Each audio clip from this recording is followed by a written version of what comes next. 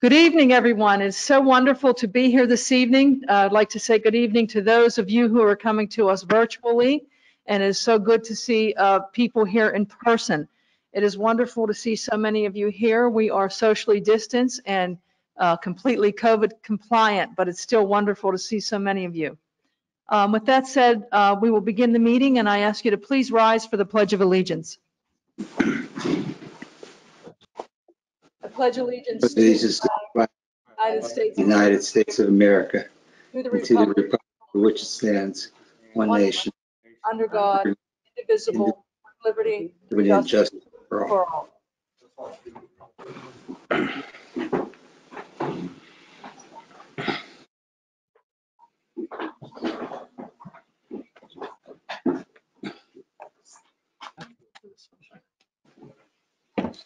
Okay, let's resume the meeting. I would like to, before we begin, note that Mayor and Council met on March 10th, 2021 in an executive session pursuant to the Sunshine Act. We met to discuss personnel matters. Agenda items have been added to the agenda. Item 7D, 7E, 8B, 8C. They have been added to this agenda because these items came in after the original agenda was published, and these are items that need to be dealt with for the benefit of the municipality. We have some items on the agenda that I think are going to generate comments, so I would ask everyone to please keep in mind that we are going to adhere strictly to our protocol and to the rules tonight. So we will go in order. What we'll do is we will go through each item, and then we will ask for public comment. And of course, that the manager will explain the protocol for that and the limitations. And then there will be board comment, and I ask everyone, the public and council, to please wait to be recognized, because when we do these meetings virtually, it is difficult. Sometimes the screen freezes if we interrupt each other. So we will please ask to be recognized. I'll recognize you, and then please let the individual speak uninterrupted. Having said that, I am very, very pleased to announce that we have some presentations and proclamations this evening. And we have two to discuss this evening. One of them is the recipient of the Clean Sweep certificate. We are fortunate to have Faith Milazzo here tonight, and I would ask you, Faith, if you could please come up here and tell us a little bit about the Clean Sweep certificate. Thank you so much. You're going to have to, excuse me, you have to use this microphone over here, and if you could stand there so that they can see you on the virtual meeting. Perfect. I am Faith Milazzo. We just, in this year, 2021, we have initiated what's called the Clean Sweep Initiative. I don't think that's on.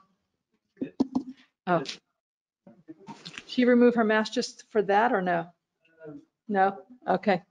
Okay, I'll try to talk louder. Can you hear me? Okay, I think all right. So the Clean Sweep Initiative is something that the Penn Hills Anti-Litter Group. Excuse me, Faith? We can hear you. Okay. Anyway, it's new for 2021. What we want to do is recognize businesses in Penn Hills that we, the volunteers, feel are doing a good job of just keeping their area clean. Doesn't have to be perfect, but we just want to recognize businesses that they're taking pride in Penn Hills, just as members of the anti-litter group are. So if you feel a business is deserving of this, it's just a certificate, but if you feel a business deserves to be called out for this, please look us up on Facebook, or you can contact us on email, phantilittergroup@gmail.com. So, and I want to just thank all the businesses who are doing the right thing. I would like to ask you to stay there for one moment, and I would like to recognize the very first recipient in Penn Hills. It is it's my favorite coffee shop in Penn Hills. It is called Griff's Grounds. Could we please ask you to come on up and accept the certificate?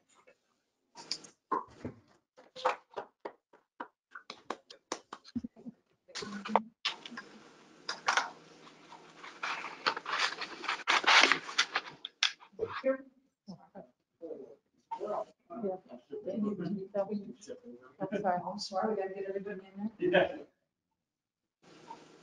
There we go. Now we can see the team. There we go. I don't know if you can see it, but their sweatshirts say Griff's Grounds. You want to say your cafe? And where is it located? It's 1817 Leechburg Road in Penn Hills. Yes. One of the best. Yes. Okay, and I'm Griffin Coleman Brewer. And I'm Keith Coleman Brewer, and we're the owners, the CEO and manager of Griff's Grounds Coffee, located at 1817 Leechburg Road in the fabulous municipality of Penn Hills. You can call us at 412-668-60, 66062. and one of us, Get back to you. we love Penn Hills.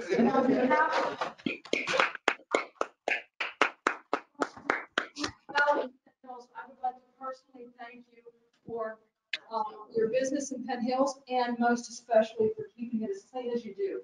Thank you so very much. It's an honor. It's an honor. Thank you, Mayor. Thank you, Faith, for everything. Frank. And the best selection of tea and coffees anywhere. Congratulations, Griff. Thank you. It's a pleasure. Thank you, everyone. Thank you. Thank you.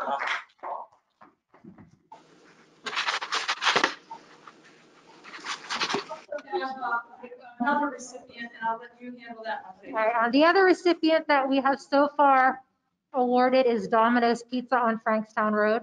So they have gotten a certificate. Just stay tuned. We'll let the Trib know about the winners. It'll also be on the Facebook page, but if you have someone to nominate, please let us know. And please keep Penn Hills beautiful. Thank you.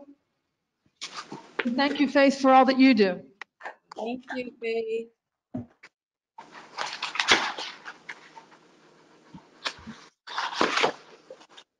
At this time, I would also like to recognize, we have here a certificate that is going to be awarded this evening.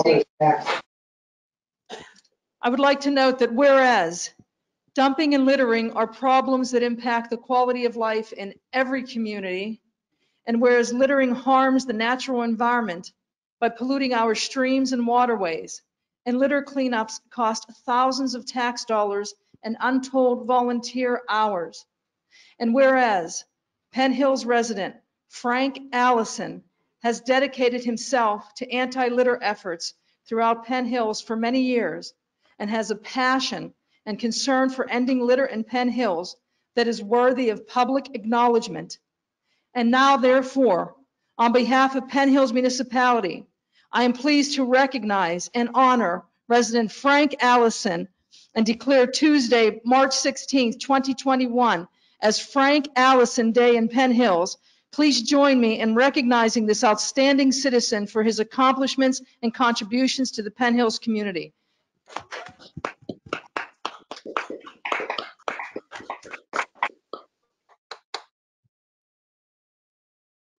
We'll just do that. And Frank, this is for you. And please stay up here because we also have absolutely the honor to have with us our county councilman, Councilman Futulis, and I would ask you if you would kindly please come up.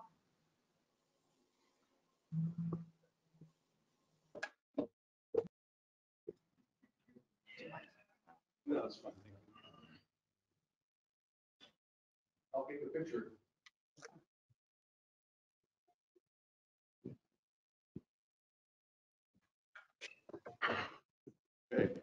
You can hear me? Hey, I'm a little louder than most people, so I can do this well. I've been a member of the anti-litter group for at least 3 to 4 years now, and I've seen the work through Facebook, what this group has done. I've noticed Frank does above and beyond what most members of the anti-litter group have done. He not only picks up papers, he cuts down trees, he clears things. His recent one was on Allegheny River Boulevard, just happened to be across the street from my property, and I seen the picture. I said, hey, that's across the street from my property. And he cut down all the trees single-handedly, and I'm like, my God, what kind of person could do that by themselves? And I said, here's a man that's dedicated to this community for cleanup. Some people may say you're obsessed, but I think you're a great citizen, and the people in this country should represent you as the person that cares about their community and everything around you.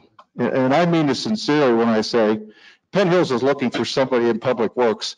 I really think that you're the best guy for that job, because I would certainly put you on the litter detail, that's for sure, because I've seen your work, and I'm so proud to be here and honored to be here. And I've talked to him on the phone last week or so, and I just can't believe this is the first time in my 13 years on county council that I've been able to give somebody an award like this, other than a Eagle Scout or something, or winning a football team or something. But this is an individual that has just gone above and beyond as a citizen of this community.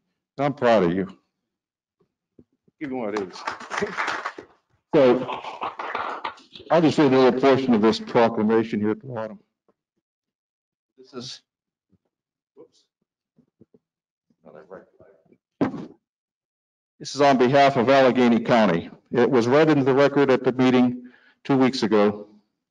And it says, now therefore be it resolved that I, Allegheny County Councilman Nick Fritolis, do hereby recognize Frank Allison for his community and to his anti-litter efforts throughout the municipality of Penn Hills. And we commend him for all of the efforts that he has done in the Penn Hills community. And Frank, after this meeting, I'll be more than happy to give you my address at my house. And if you drive past and you think there's something needs done, you don't feel free to go ahead. Thank you. Thank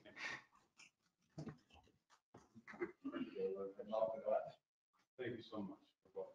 And I do just want to say that, there are things that we see Frank do when we're out there on litter pickups with him, or things that we see on Facebook, or sometimes when you're driving by. But there are also things that Frank does that I don't know that he knows that anybody would ever know about them. And so I don't mean to embarrass him, but for example, I've had calls from Frank. One afternoon, we went to Construction Junction and picked up trash cans. He has all sorts of little things like that that he does that the public doesn't even know about, and it's not his intention for you to know about. But I think that we absolutely owe it to ourselves and owe it to Frank to recognize him. So it is my honor, and I'm so happy to be here tonight to be part of this. And thank you again so much. Thank you. Congratulations. I'd also add that, Congratulations, Frank. Thank you, everybody. Thanks, John, for your I'd also like to add, Mayor, that if by chance you actually bring the anti-litter group in as a group, and you give me the names of the people, I'd be more than happy to come back here and honor them in a group. Thank you. We'll do that. Thank you so much. Does anyone from council want to make a comment to Frank?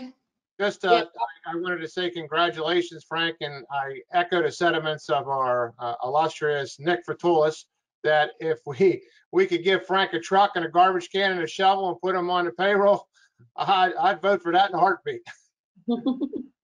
Thanks, Frank. This is Deputy Mayor Sapp. I want to say thank you, Frank.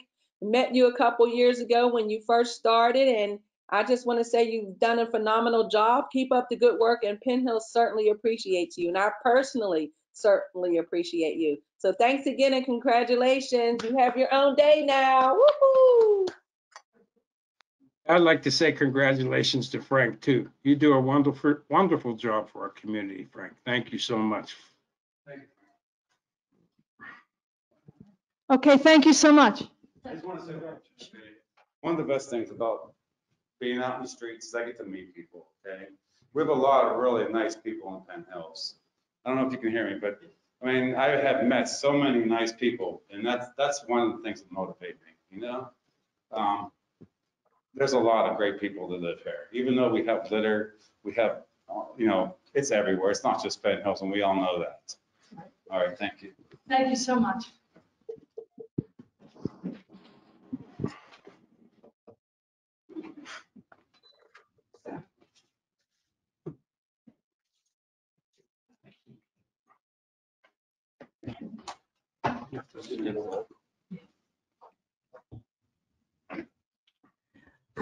Roll call. Mayor Calabrese, Present. Councilman Petrucci, Present. Councilman Getzey, He's here. All right. Present. Deputy Mayor Sapp, Present. Councilman Pecora. Present. May I get a motion for approval of the minutes? I'll make a motion for approval of the minutes. Thank you. May I get a second? Second the Second. motion. Roll call. Councilman Petrucci, Yes.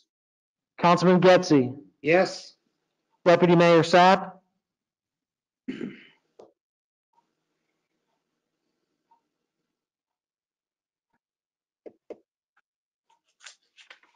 Having some technical difficulties, it looks like, Scott.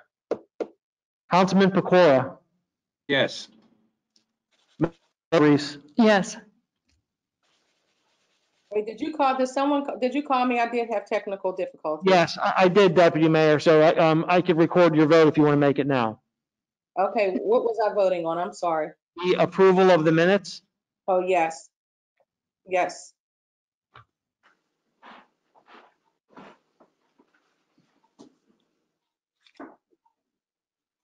Okay. May I get a motion on the ratification of expenditures? I'll make a motion for the master expenditure summary dated March 15th, 2021. Thank you. May I get a second? Second. Thank you. Roll call. Councilman Getzey, Yes. Deputy Mayor Sapp, Yes. Councilman Pecora, Yes. Mayor Calabrese, Yes. Councilman Petrucci. Yes.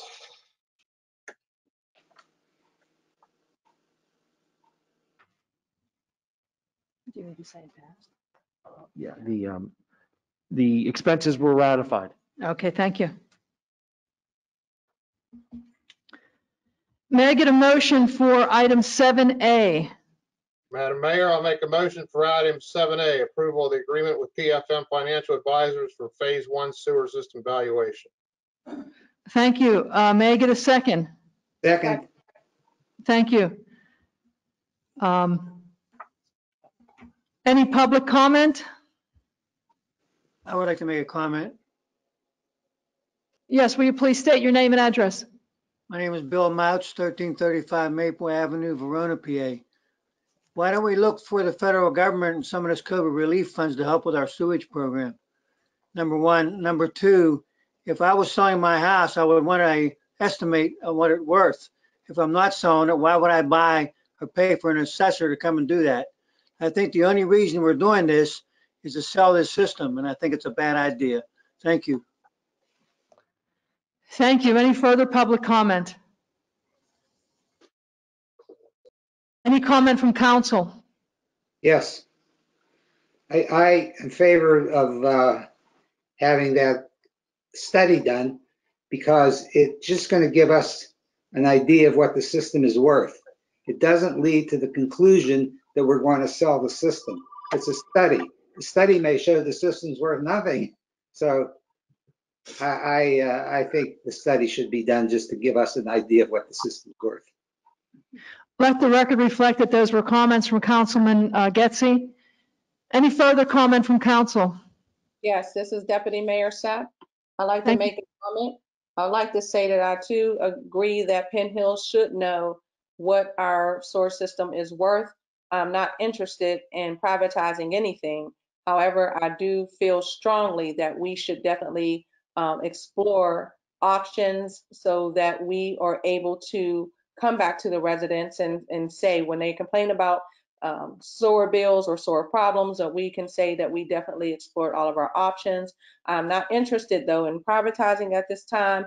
However, I am interested in knowing the worth of our sewer system, which I feel that we should have that information. I feel it's a sad shame that we don't know the worth of our system.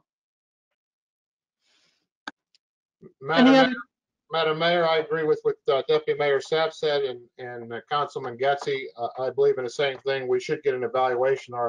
Our residents of this community have dumped a lot of money into our sewage system, and we need to know how much this system is worth, what the evaluation is, and even for insurance purposes, if something, a catastrophe was to happen at one of these plants, we need to know exactly what it's worth and what it's insured for, and if we have enough money to pay for the damages. If we're underinsured, you know yourself that we're going to have to do something, possibly assess the community for the damages that were done that weren't paid for by the insurance company. So I think an evaluation of it, and just trying to explain this in general to people. A lot of you know I collect collector cars, and I got an evaluation of each one of those cars. So when something happened to those cars, I get my full 100%, not 80% of what that car is worth.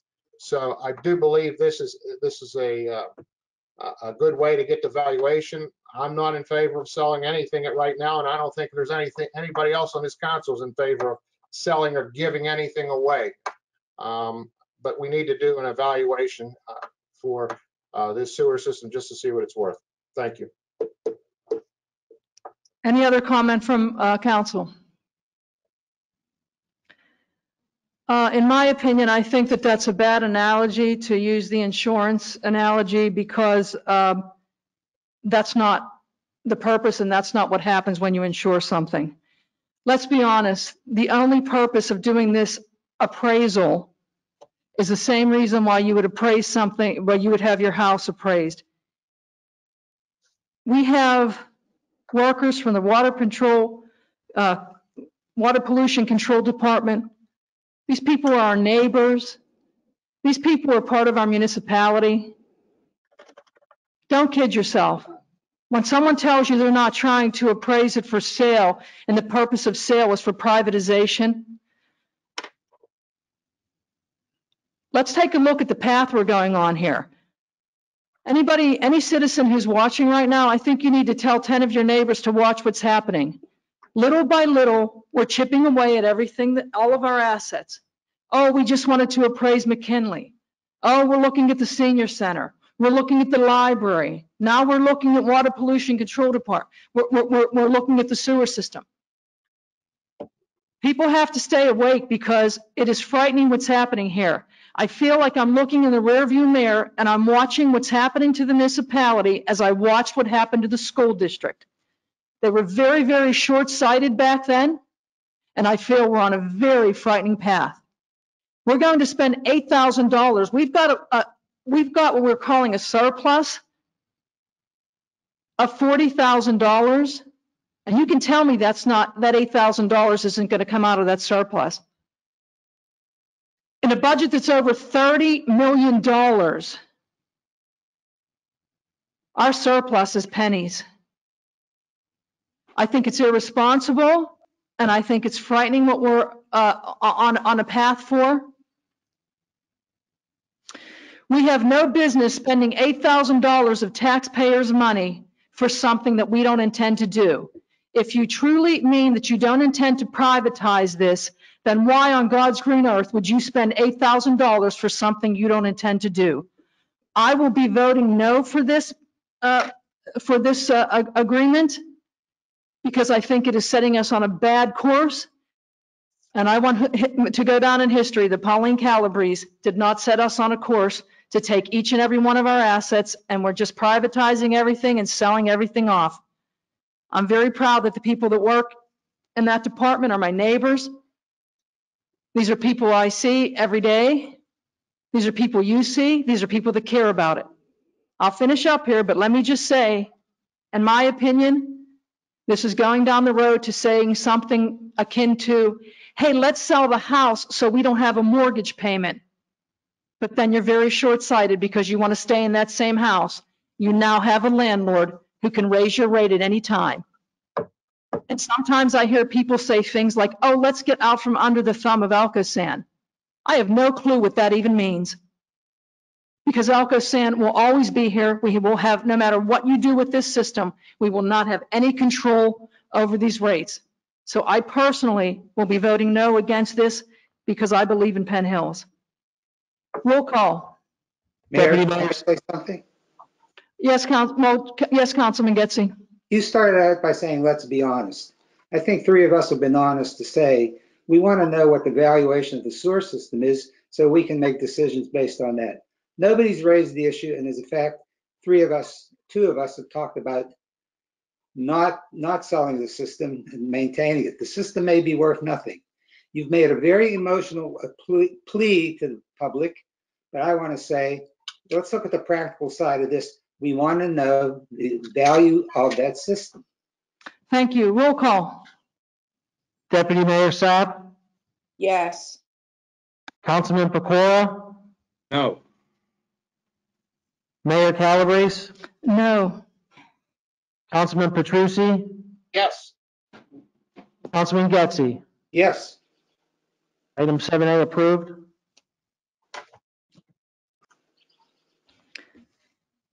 May I get a motion for item 7B?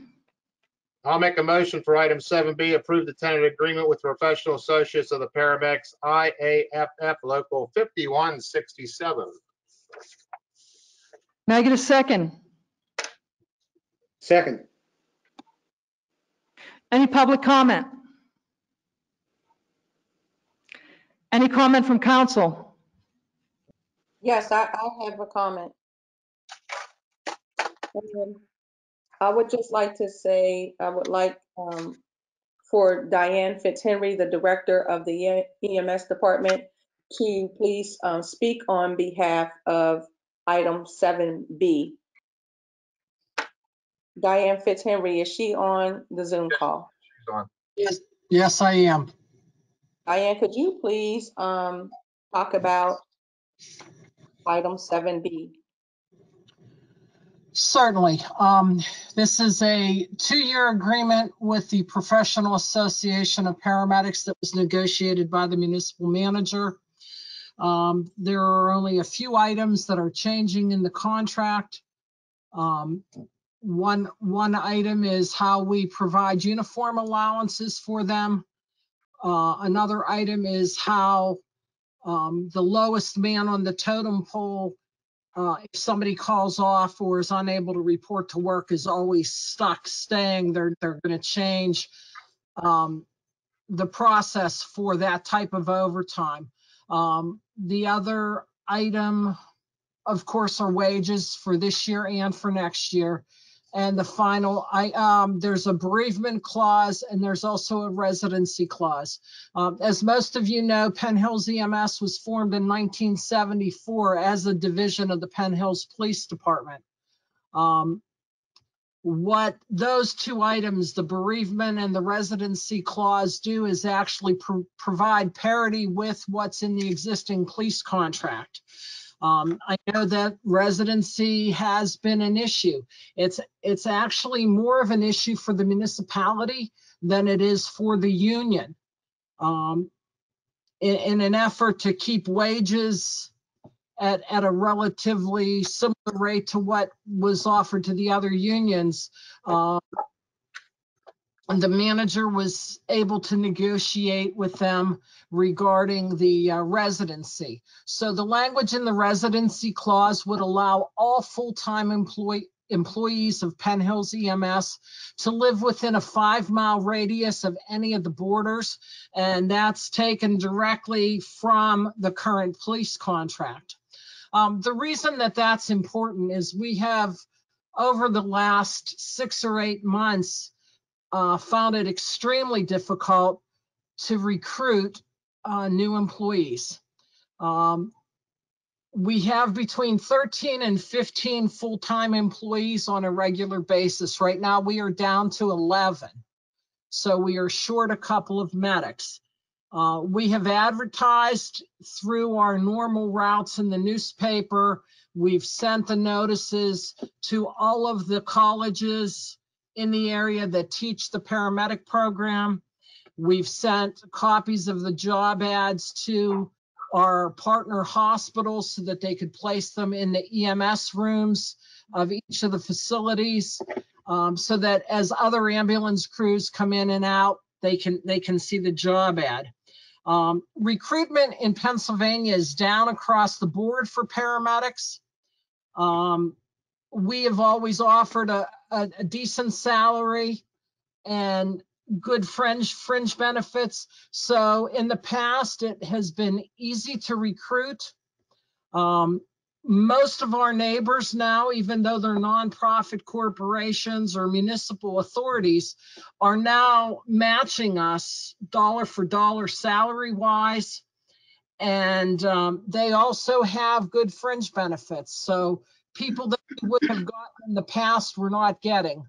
We have several part-time employees that like working here, but they are already established in other communities with children in other school districts.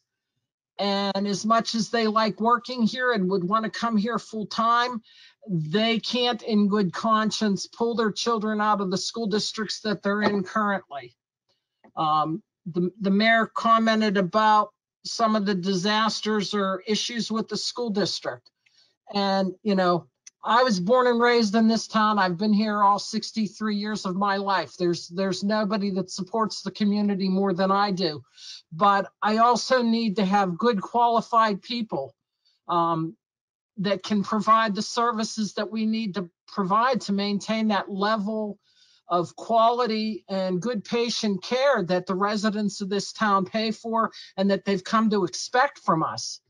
You know, Penn Hills has always had a great reputation in the EMS business, and we receive lots of thank you notes from the residents. We also receive letters of thanks and gratitude and the job well done from some of the medical providers.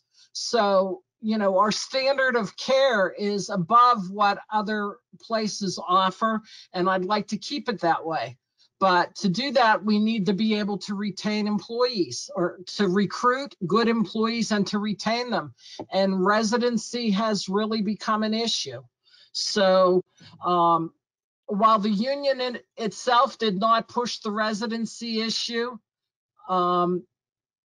as the manager of the EMS division, the supervisor, I brought it up as an option because of the necessity to be able to hire good qualified people. I mean, if it were a different type of position, you might be able to get a significant number of applicants. But when you're looking for the specific job skills that are required for EMS, it's harder and harder to find good qualified people. And, you know, we don't want to run a mediocre ambulance service. We want to always put our best foot forward and provide a top quality service to the residents of Penn Hills. And I think by allowing this change in the contract, it will serve the municipality far more than it would serve the union. Like I said, I have 15, right now I have 11 full-time employees. 10 of those full-time employees currently live in Penn Hills. The one that does not live here hasn't been employed here long enough to be required to live here.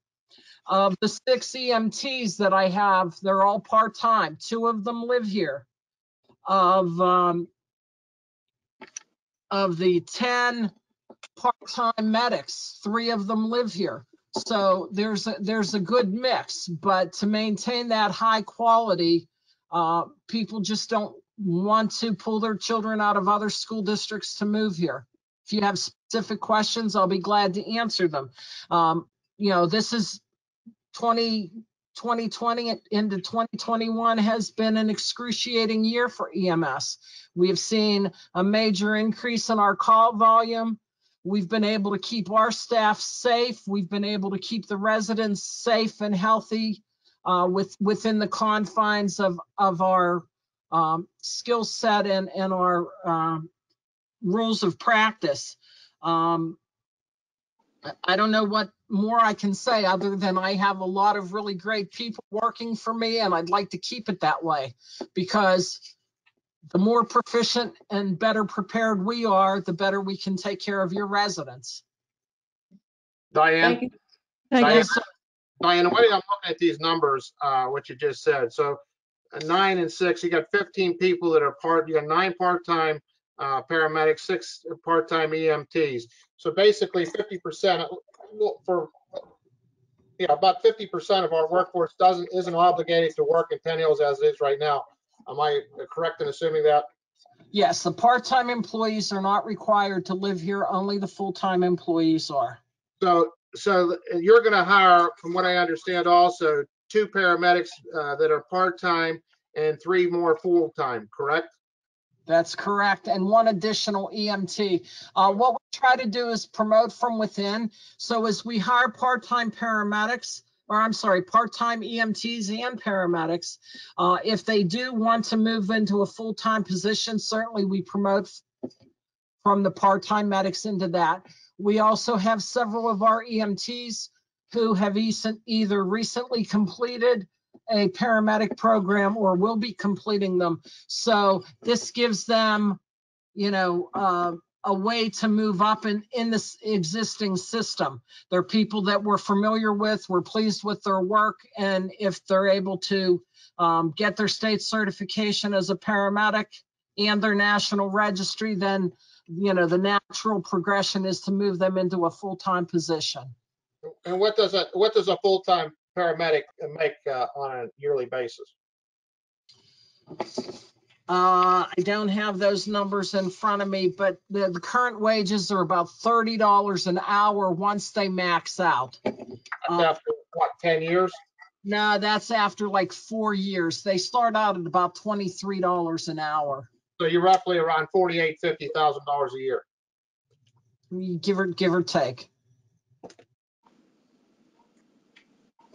Diane, this is Deputy Mayor Sapp again. Can you just elaborate on what your overtime is looking like? And then secondly, what about health and safety?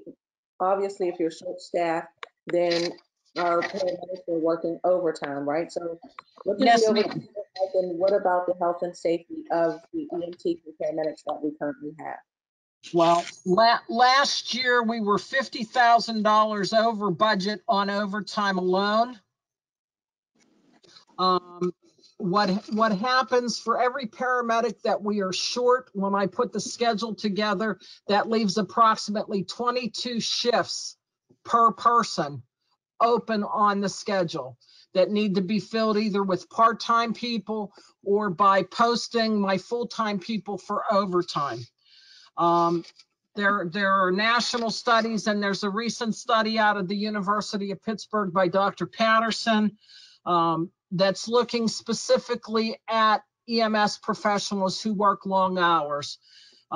Fatigue, burnout, vehicle accidents, work injuries, medical mistakes all increase the longer that the staff works. From a financial side of things, anything after their initial 16 hours of overtime in a 2-week pay period, they go from a time and a half rate to a double time rate. So it truly behooves the municipality to keep the number between 13 and 15 on the full-time side of the house, so that we don't incur that double time cost. And after the year that we've had, I mean, everybody likes a pay raise, and everybody likes money because it helps us survive and take care of the needs of our family.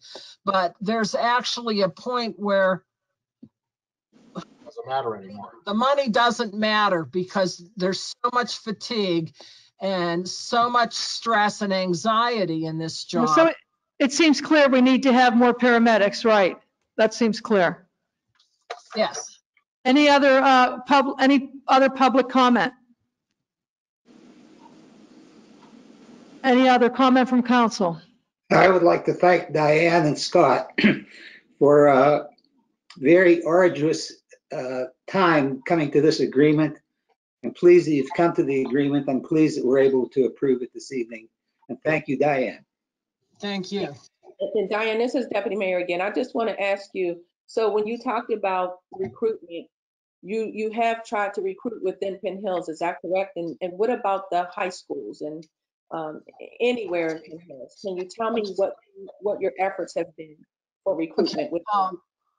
Recruitment involves ads in newspapers, ads on our website, ads on both the municipality and EMS's Facebook page. As I said, reaching out to the schools that teach the paramedic programs, the hospitals.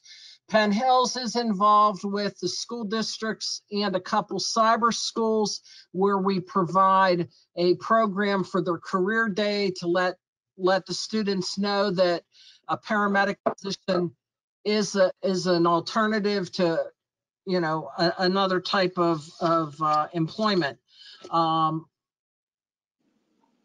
We actually work with most of the schools in the area because as part of a paramedic curriculum, they not only have to do clinical time at a hospital, but they have to do field training with an ambulance service. So we routinely have students from the Center for Emergency Medicine at Pitt and Penn State Fayette and IUP and some of the other places here at our station working under the supervision of our paramedics.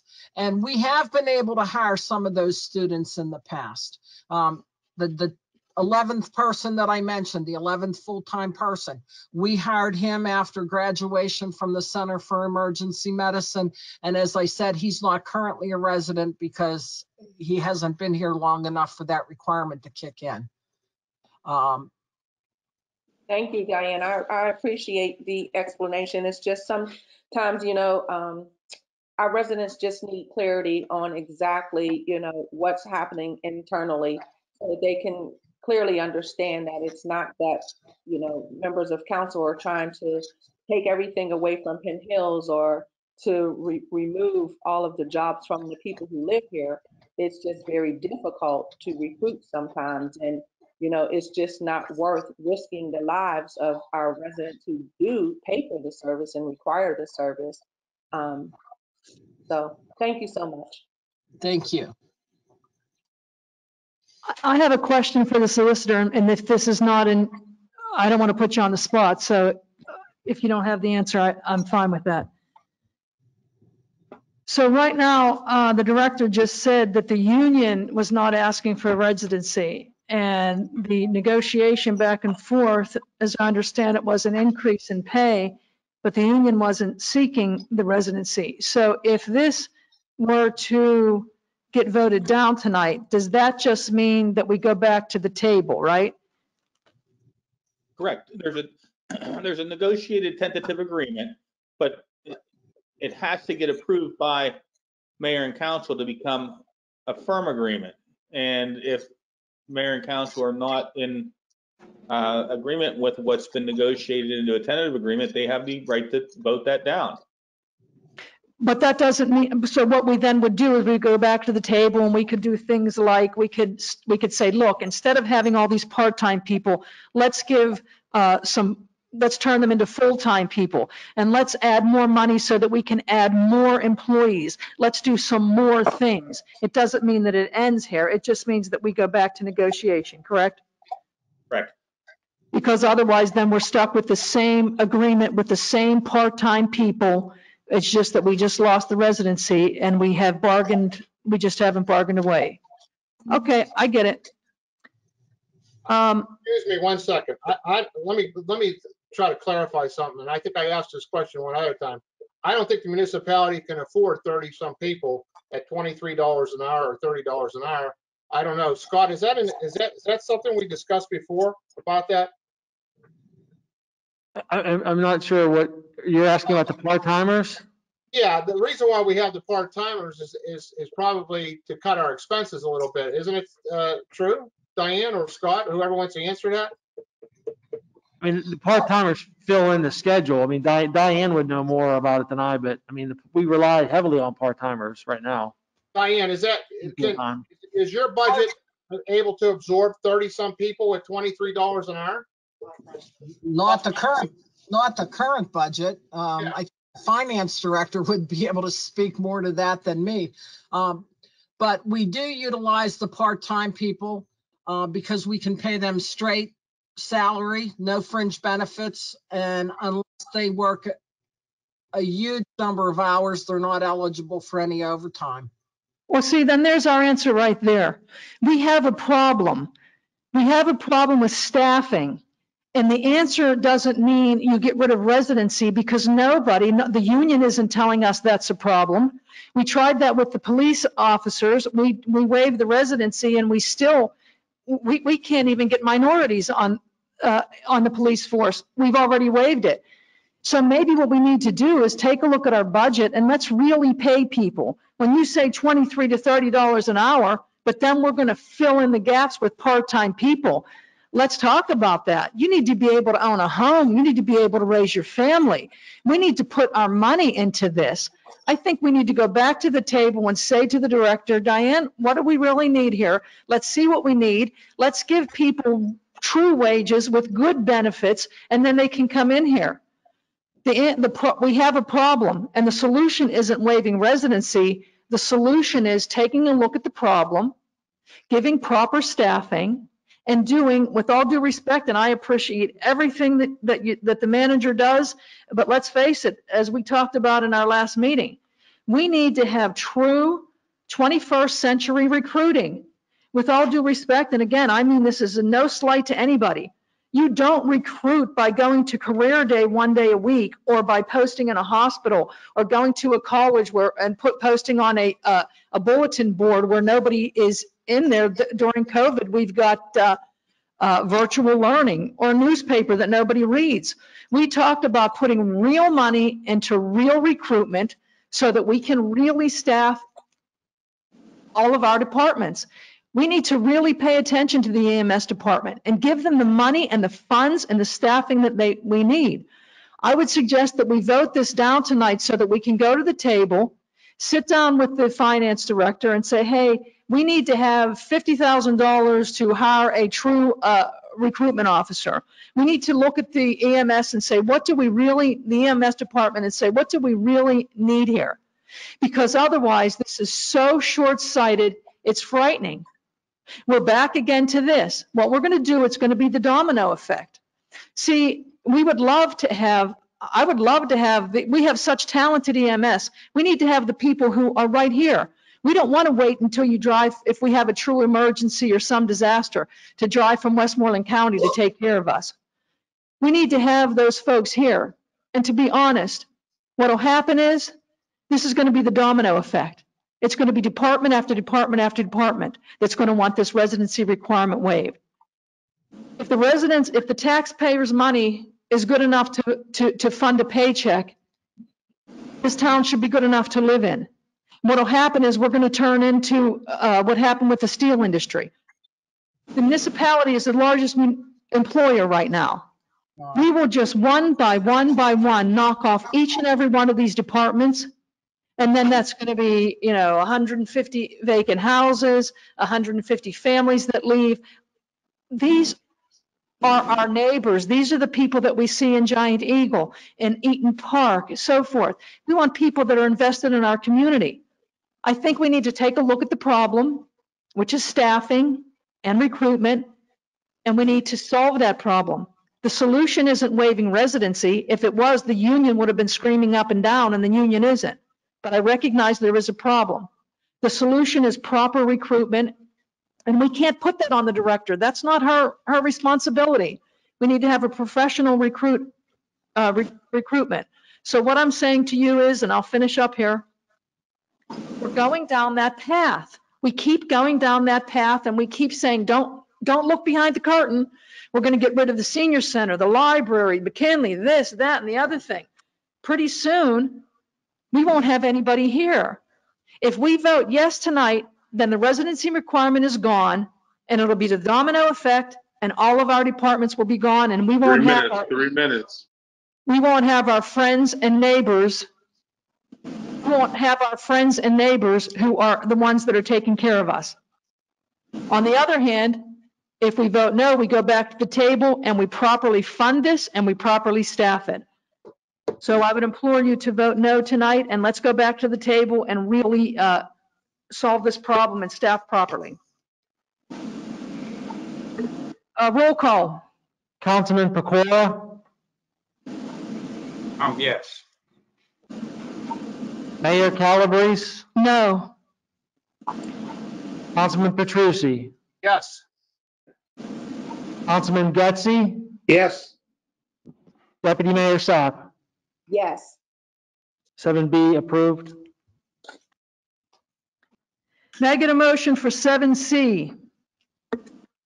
I'll make a motion for 7C, approve the auction year with CWM Environmental Incorporated for 10/1/21 to 9/20/22. May I get a second? Second. Any comment from the public? Any comment from council? Roll call. Mayor Calabrese, Yes. Councilman Petrucci, Yes. Councilman Getzey, Yes. Deputy Mayor Sapp, Yes. Councilman Pecora. Yes. Item 7C approved. May I get a motion for item 7D?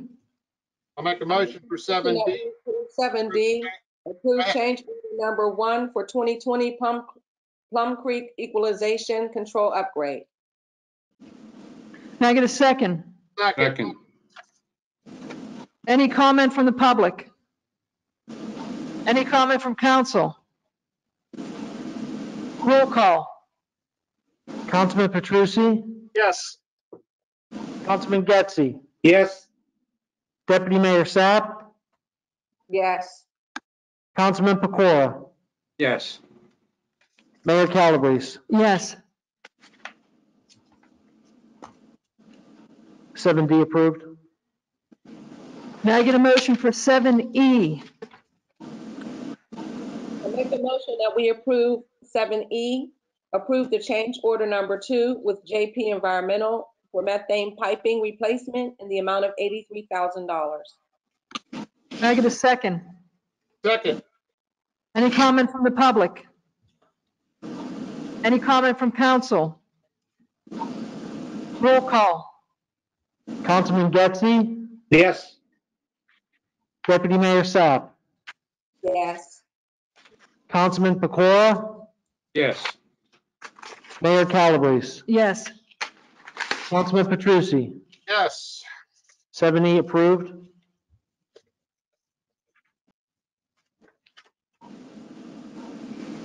May I get a motion for 8A? I'll make a motion for 8A, Resolution 2021 of 08-08 awarding sludge hauling and landfill disposal service to Westmoreland County, Westmoreland Sanitary Landfill. May I get a second? Second. Any comment from council, from the public? Any comment from council? Yes, this is Deputy Mayor Sapp. Scott, can you elaborate on 8A, please? On resolution number 8, Deputy Mayor, we went out to bid for a company to perform sludge hauling for water pollution control. Westmoreland Sanitary Landfill was the lowest responsible bidder. In terms of what that service is, it is as it sounds, it's sludge hauling. I know our Director of Water Pollution Control is on the call, as well as Mr. Minsterman. I'm sure they could provide any other details you may want. Okay, can we hear from our municipal engineer? Absolutely. I think he's muted currently. There you go. Good Hello, afternoon. everyone. Yes, this is a routine contract. This is the sludge that's generated from the treatment process. And so it has to be removed and hauled and disposed properly. So this is a routine contract that you award. This is the lowest responsible bidder, Westmoreland Sanitary Landfill. There's only a few landfills and services that will conduct this work. So this is an accepted contract and a recommended contract. Okay, thank you. That's a good explanation. Welcome. Roll call. On item 8A, Deputy Mayor Sapp, Yes. Councilman Pecora, Yes. Mayor Calabrese, Yes. Councilman Petrucci, Yes. Councilman Getzey. Jim. Yes. Item 8A approved. Am I going to motion on 8B? I'll make a motion on 8B, Resolution 2021-9, awarding the 2021 CCTV inspection contracts A and B to the State Pipe Service Incorporated in the total amount of $288,690. May I get a second? Second. Any comment from the public? Any comment from council? Roll call. Councilman Pecora, Yes. Mayor Calabrese, Yes. Councilman Petrucci, Yes. Councilman Getzey, Yes. Deputy Mayor Sapp. Yes. Item 8B approved. May I get a motion for item 8C? I'll make a motion for 8C, Resolution 2021-10, awarding the 2021 Penn Hills WPC Facilities Equipment Upgrade 1 to Frankel Electric in the amount of $41,805. Contract number 2 to Westmoreland Electrical Service in the amount of $36,200. Contract number 3 to Westmoreland Electrical Services in the amount of $49,900. Contract number 4 to the total equipment in the amount of $17,325, and contract number 5 to JP Environmental in the amount of $200,000. Yeah, if I could, Mayor, and I want to make sure that it's okay with Rick, I would like potentially to have the motion read differently so that contract number 2 to Westmoreland Electrical Services is tabled. There's some questions with the bid that they submitted, so I would ask that council entertain and adopt resolution 2110, but we would be tabling contract 2. Is that correct, Mr. Engineer? Yes, sir. There is an issue with the bid, a couple issues actually, that we think there's a problem with the bid specifically related to the qualifications of the contractor to do this work. So we are evaluating the services they offer as it's compared to the work that is being required. This was initiated mainly because the Westmoreland Electrical Services requested to withdraw their bid, and in lieu of evaluating the mistake that they made in the bid, as we looked into the services that they provide, they do not provide this service at all. So we believe that we're going to find them not qualified to do this work and recommend to disqualify their bid and go to the second bidder. So we're in that process now. So maybe if we have to reread the resolution and leave out contract number 2, next meeting we'll come to you with a recommended responsible low bidder for that work in contract 2. If it's okay with council, Mayor, what I'm going to do is prepare 2110, but it's not going to have contract 2 in it, so that the what is signed by myself and the mayor and what gets recorded won't include that contract number 2. You're saying that you would like us just to reread it again and leave that number 2 out, right? Can we simply say that we would have item number 8C with the exception of contract number 2 to Westmoreland Electric Services in the amount of $36,200? Agreed. Yes. Okay. Can someone simply say they make a motion for item 8C as I simply just stated it? I'll make a motion as you stated it. Agreed. Thank you. Thank you. May I get a second? Second. Second that. Any comment from the public? Any comment from council? Roll call. Mayor Calabrese on Resolution 2110. Yes. Councilman Petrucci, Yes. Councilman Getzey, Yes. Deputy Mayor Sapp, Yes. Councilman Pecora. Yes. 8C approved. May I get a motion for number 9 under ordinances, 9A? I'll make a motion for 9A ordinance 2682 of 2021 approving no parking on May Street from house number 2201 to 2326. May I get a second? Second. Any comment from the public? Any comment from the public? Any comment from council? Yes, this is Deputy Mayor Sapp. Did we already talk about May Street? Was this one of the streets that we discussed? This was a street that came to us from the Traffic Safety Committee. It was discussed a week ago. Upon the advice of mayor and council, I took a ride down there last week and took a little walk, talked to some of the residents down there. The issue down there, quite honestly, is that if there's parking on both sides of that street, a fire truck is not going to be able to get up and down that street. So what's being suggested is that it's going to disallow parking on one side. Some of the folks that I talked to down there didn't seem real bothered by that, but I really think there's more or less a public safety issue with if there's cars on both sides of the street, there's no way that an emergency vehicle can get up and down that road. So I think that was the origin of this, and at least from the residents that I spoke to down there last week, they seem very understanding of that. I'm not saying that they're all going to, necessarily love the idea, but I don't know what else the alternative really would be to that situation there. I thought that we discussed giving them written notice. The people who live on there, we were going to give them written notice. And that's why I asked twice if there was public comment, because I don't, has there been sufficient notice given to the people that live on that street? I didn't mail a notice to every house, but I did walk the neighborhood and meet some of the folks. And I did have a letter with me, but I can't say that I talked to every person on May Street. How many houses do you think that affects? Probably on May Street, there's probably, I'm going to say 10 houses, 11, maybe 10 to 12 houses. Would anyone on council object if we send a letter to these 10 houses and let them know that this is happening?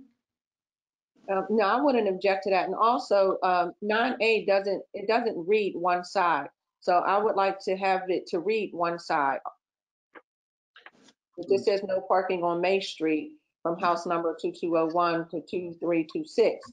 So if we're going to vote on this, I would like it to specifically read on one side of the street.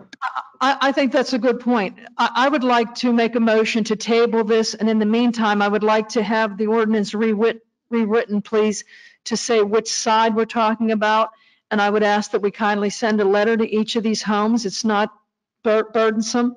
So I'd like to make a motion to table 9A. May I get a second? I'll second that, Mayor. Roll call. On the motion to table 9A, Councilman Petrucci, Okay, yeah, yes. Councilman Getzey, Yes. Deputy Mayor Sapp, Yes. Councilman Pecora, Yes. Mayor Calabrese. Yes. Okay, 9A tabled. And by the April meeting, I'll be able to report. Okay, thank you so much. I appreciate that. Unless anybody objects, I would suggest that we do the items for consideration and the reports as one item. Does anybody have an item for consideration and/or a report? I do.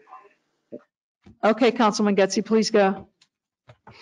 A little history. I'm on council because of the budget. I'm on council because after I retired, I attended budget meetings.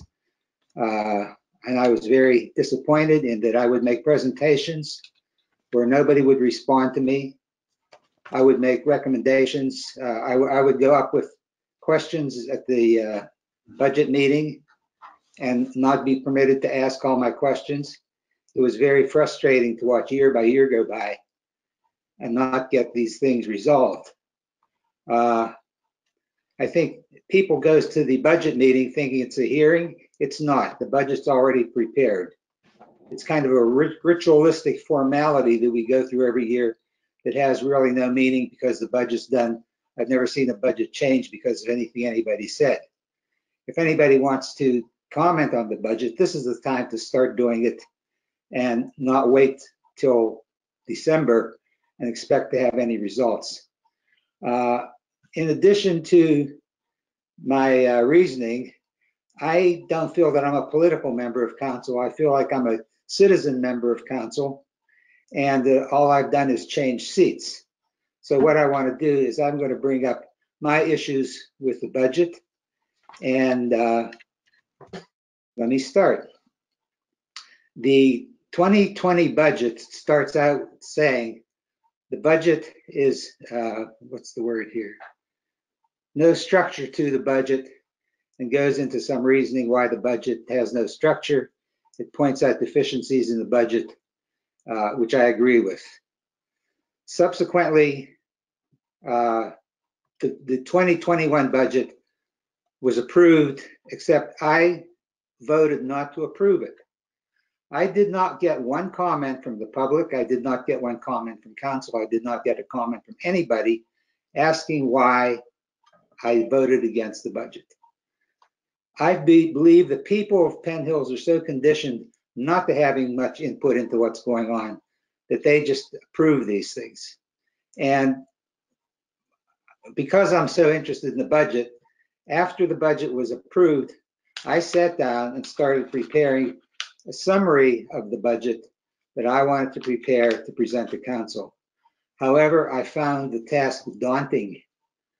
And I have a number of things here that are not very encouraging about the future of Penn Hills and its budget. And the rating, this S&P Global Ratings done in November of 2020 have some comments here which are disturbing to me. I'm just going to highlight a couple here. Penn Hills reported its sixth consecutive general fund deficit. Weak budgetary performance with a slight operating deficit in general fund, but a slight operating surplus in the total government fund level fiscal 2019.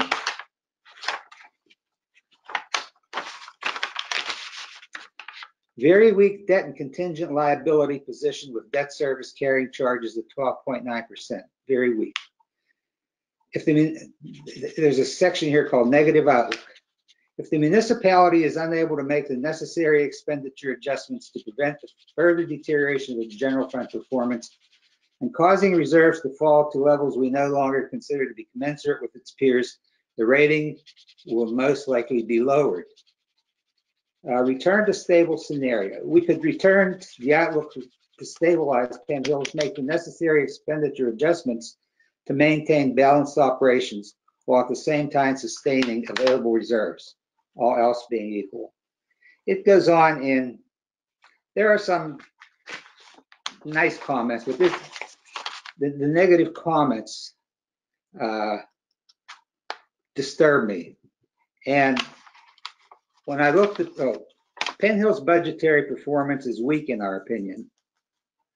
As a result of the recessionary pressures relating to COVID-19 pandemic and lagging economic recovery, the projection is not encouraging. So with this stuff in mind, I would like to say that since I've been on council, with these reports, with what's going on, council and the manager have never gathered to go over in any degree to discuss the overview of the budget, to discuss anything in the budget. It's been a moot issue since I've been on council.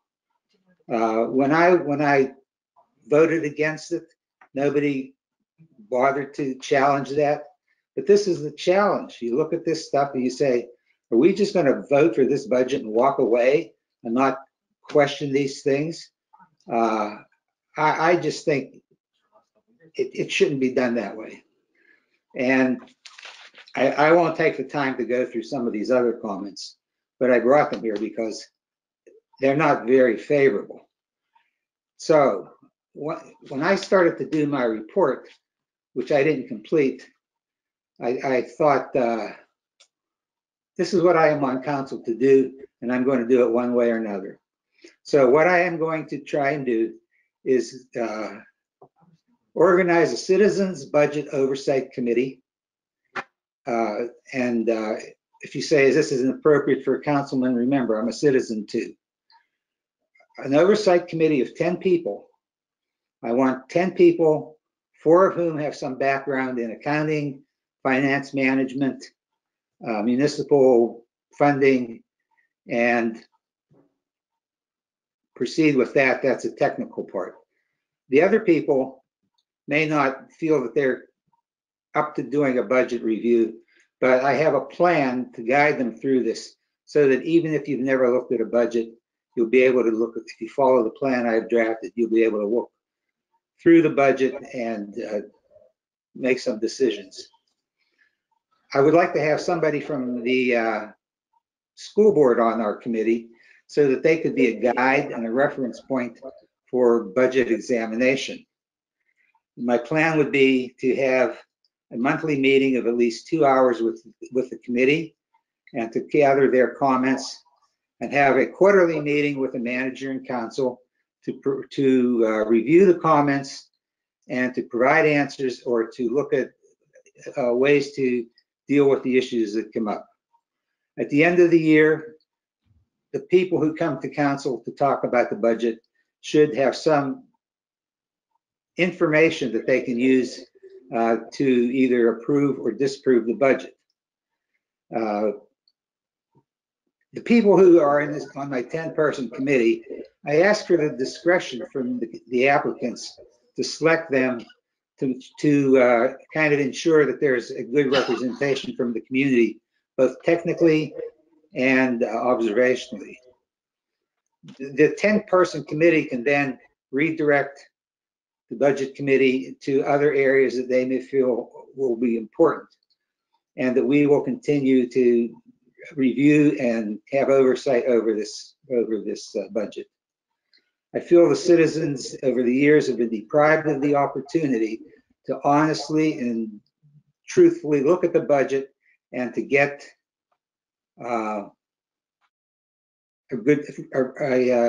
response from council, a responsible response from council on the budget. The fact that the 2020 budget opens up noting the deficiencies in the budget by the current manager is disturbing to me, because there's been no follow-up on that, and the second year 2021 budget doesn't show any much difference. I've reviewed the budget against Monroeville's budget, and I have that somewhere here. Excuse me a minute till I find that.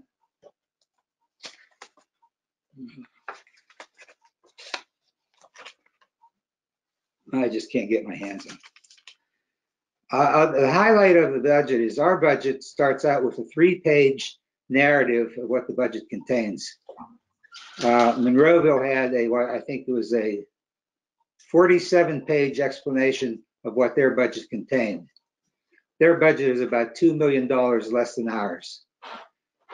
Each department head put in a narrative about how the budget affects them and what the budget does. They have less money. They have like, what, 8 times the amount of narrative explaining the budget, and our budget explanation starting out negatively has not improved, nor do I see much improvement in the budget. So I'm asking the public from this seat right now to get in touch with me if you're willing to serve on this. I would like to pick the first 10 people, as I said, for their abilities and for their interest in the community. They in turn can recruit anybody else they would like to work with them, and that we will report on the budget, pay an interest in the budget, and have some say on budget approval at the end of the year. Thank you. Thank you. Any other member of council has an item for consideration or a report? I Yes, just have this is something real Stephanie quick. Mays. I want to go over real quick. last week at the agenda setting meeting, we talked about the fire study and the library MOU, and I guess we were supposed to have a meeting about it. Mayor, did you ever set the meeting up? On I'm this, sorry, what's the question? we had on the agenda setting meeting last week, we had talked about the fire study and the library MOU, and I believe it was you that said we were going to set these up for a meeting. Is there Yes, any? I think the firefighters should be given an opportunity. That's right, yes. Okay, are we going to have this meeting soon? Are you going to set it up soon? Yes, I intend to. Okay, and the same with the library MOU, we talked about that also. We probably should take them separately because I think they're big issues, because we're starting to chip away at every asset and every department that we have. So I think we need to give the public the opportunity. I just wanted to make sure that we get these meetings set up and on our calendars before it gets too late. Any other items for consideration or a report from, I have another one. no, I'm sorry, we're moving on to the next one. May I have another one, please? No, I'm sorry, we need to, we're going to follow the rules strictly. You've had your For the rest opportunity. of council, you'll get this either by email or in writing. Thank you. Thank you. Mr. Pecora, did you have anything? No, Mayor, I do not. Thank you. Deputy Mayor Sapp? Yes, I did. First of all, with all due respect to Councilman Getzey, I'd just like to say, with regard to our budget, I am very pleased with our budget. I've been on council since 2016. We have had a balanced budget. We also have a surplus this year.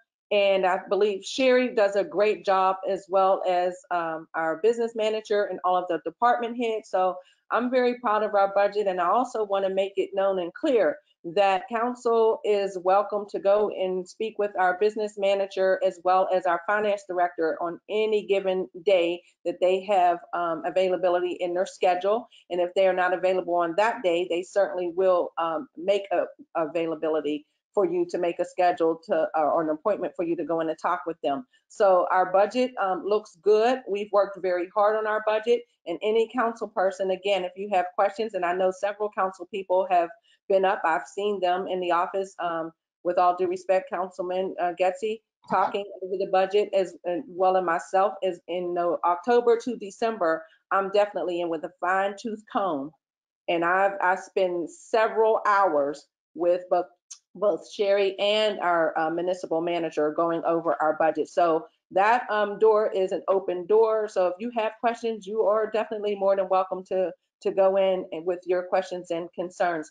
I have over the past 5 years seen our opinions and suggestions be taken into consideration, and things have been changed on that budget, even with regards to the verbiage. So I just want to say, Councilman Getzey, I definitely respect you as a citizen, because, you know, Crescent Hills, we all used to call you the watchdogs over the budget. So I agree with you encouraging our residents to get involved and to look over the budget and be part of that, because it is their money that we're spending. But again, our department, Sherry, municipal manager, our directors, and council, we have done a phenomenal job, in my opinion. Now, moving Thank you on for your opinion. I spent 15 hours with the manager at the beginning of the year. Councilman Getzey, I'm not finished. I didn't ask you for a response, but it's my turn, and then you can talk.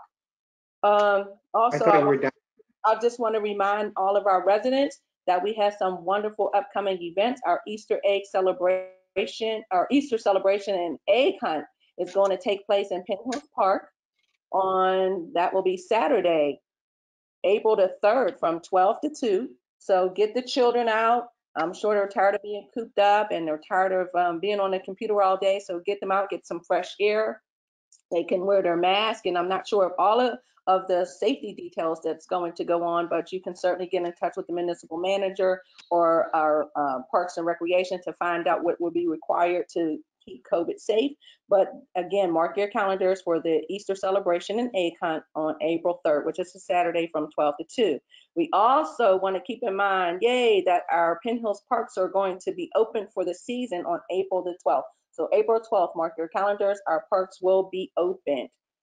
Third thing, our residents have expressed a concern about having an anonymous police tip line. I am pleased to say that we now have an anonymous police tip line, and that phone number will be 412-342-0922.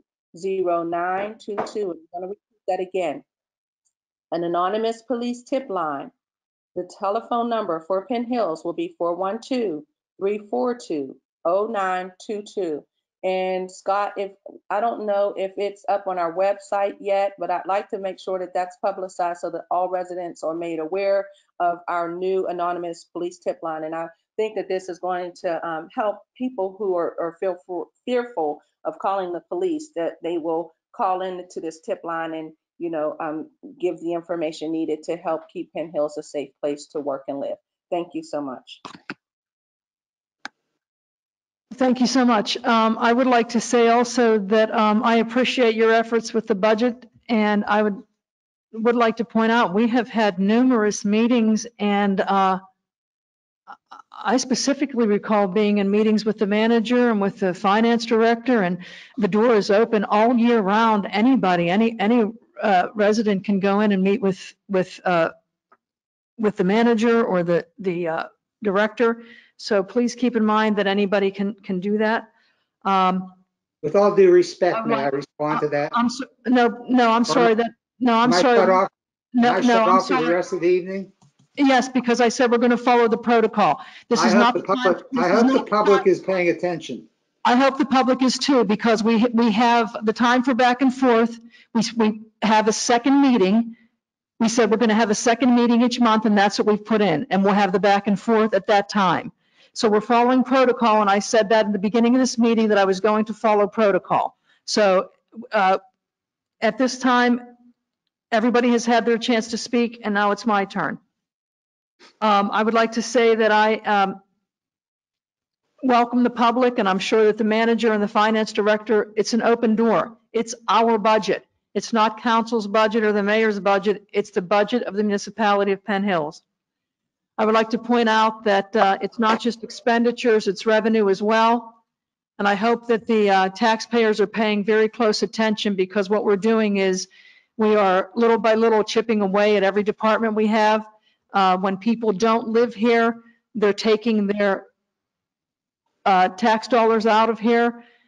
The water pollution control department, these are our neighbors, these are our friends. Be very careful, watch what's happening, because it's very odd to me that you would spend $8,000 to get an appraisal for something that you're not selling. That doesn't make sense to me that anybody would do that.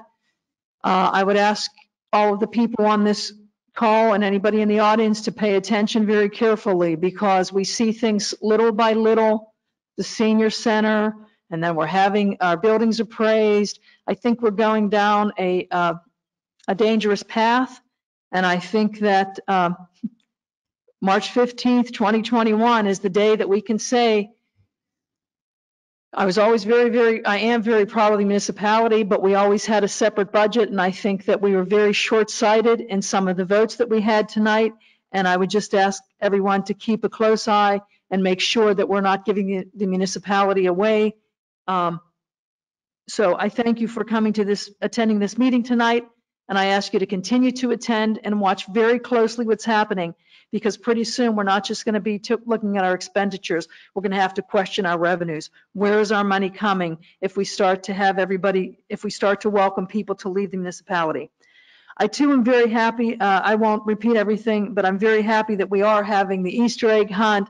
I'm happy that the parks are open. I'm happy that people have come into our in-person meetings. I thank you so much. And I wish everyone a very good evening, and we look forward to you attending our second meetings, where we will have more back and forth. The voting meetings are structured according to the protocol and the rules of the charter. The second meeting is more of a back and forth. With that said, I may have a motion for adjournment. Mayor, I make a motion that we adjourn this meeting. Thank you so much. This meeting is hereby adjourned. Have a good night, everyone. Good night, everyone. Stay safe.